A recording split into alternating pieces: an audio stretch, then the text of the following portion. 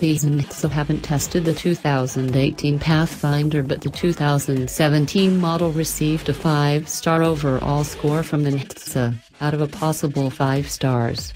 In e-testing, the 2017 model received the Top Safety Pick Award after it earned a good score on all crash tests.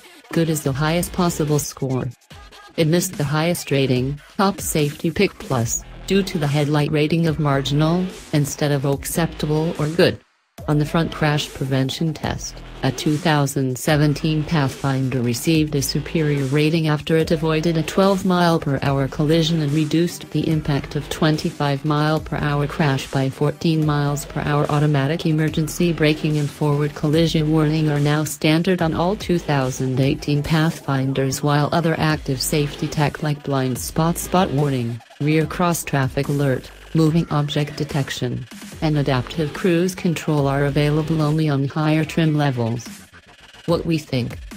Although the additional power didn't make the Pathfinder quicker, we noted in the 2017 first test that the crossover didn't feel underpowered. The crossover is easier to drive in urban areas because its car-based underpinnings make it easier to maneuver.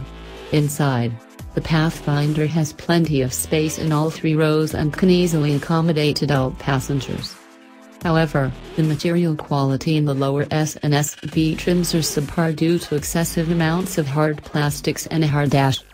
The Pathfinder's 7.0